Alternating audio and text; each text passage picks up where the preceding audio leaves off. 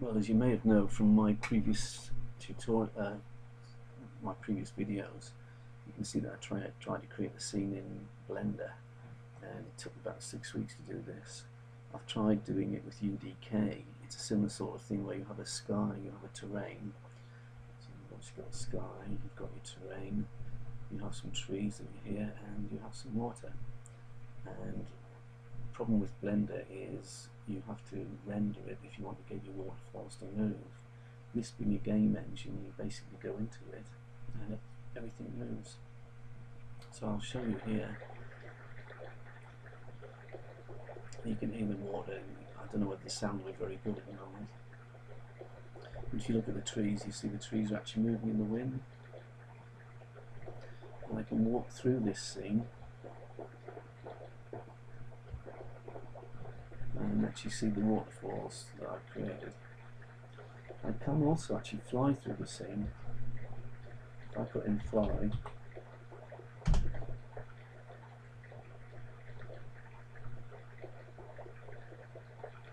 can actually move around and have a close look at things. When you get a bit close, you see the waterfalls. Not that great, unfortunately. No, it's not too bad. A nice piece of water there, grass. The outside water, I haven't actually done anything with that. I could scale that down so it just comes around my terrain.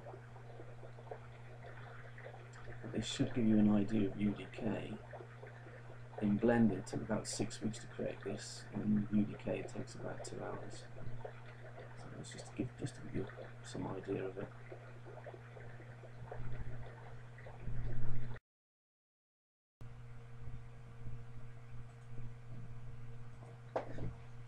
This is the version of Blender I tried to create. It took me ages to learn how to do it, and actually ages to create it. There's the actual items, the terrain, the trees, the sky. Similar sort of thing to what I've done in UDK, but it does take a lot longer to do that.